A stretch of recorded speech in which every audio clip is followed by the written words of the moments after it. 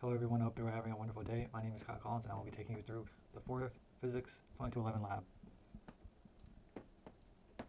In this video I will go through the purpose of this lab, explain key concepts, show you the experiment and analyze a computational model using GlowScript, and I will show you results and explain. Answer lab questions and conclude. In this lab, we are going to examine the motion of a spring mass system in which the mass swings in an arc while oscillating on the spring. We will compare predicted model and observed models, compute energy changes showing changes in kinetic energy, gravitational potential energy, and spring potential energy. There will also be graphs that's shown in each part to show the data at the end. So key concepts. First, we're going to need to know the momentum principle, better known as Newton's second law. In the past labs, we used Newton's second law, and it will be important in this lab as well. The law states that force applied to an object is directly proportional to the rate of change of its momentum, and it occurs in the direction in which the force is applied. We know this as force equals mass times acceleration, and we can derive that as change in momentum over change in time. Next, we need the velocity update formula, which is V final equals V initial plus F net over mass times delta T. We also need the position update formula, which is final position equals initial position plus our average velocity times our delta T. Next, we have spring equations. We're going to need this one later to find L naught. We also have this equation, which helps us find our spring constant.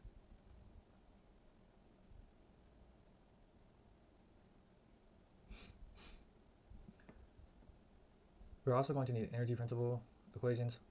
One equation I left off was total energy is change in potential energy plus change in kinetic energy. We have kinetic energy is 1/2 mass times velocity squared, or change in velocity squared. Gravitational energy is going to be mass times gravity times change in y, or position, and we're going to use, and change in spring potential energy is 1/2 spring constant times s squared. In this lab, we know that the mass of the ball is 0.402 kilograms and the length is 0.7 meters. The system is a spring, earth, and gravity, and it has no surroundings. Here is the video of the oscillating object. The time of the video was 9.48 since the time he released it, and it stopped. The initial position was negative 0.143 for x and negative 0.768 for y, and the initial velocity in both directions was 0. Delta t, we got 0.005 by looking at the time at each x value and subtracting. To find t, we looked at the peak of the graph and subtracted 1 by the previous one to get 1.524, and then we were able to plug that into the spring equation from earlier to get our spring constant of 6.83, and we plug that into our other spring equation to find L naught, which was 1.23. Here is our computational model using GlowScript. We had to change the ball mass and the initial position for the values we found earlier. Then I inserted gravity and the spring constant here that we found from using this equation, and the L naught from using this equation. With that, we got to find L and L hat, which would give us our S value.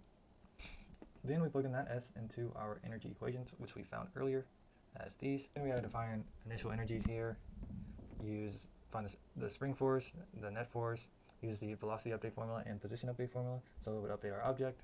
Lastly, we got to get delta K, our change in gravitational, change in spring, and change in total energy.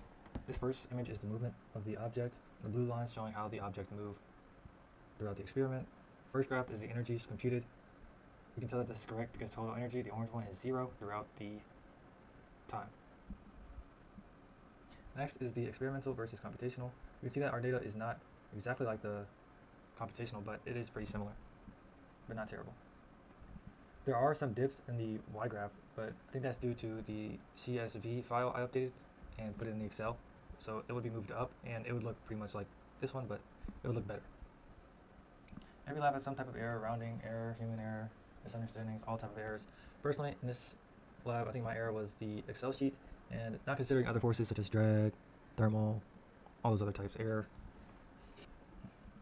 What does this mean? For your model system, is the energy principle satisfied?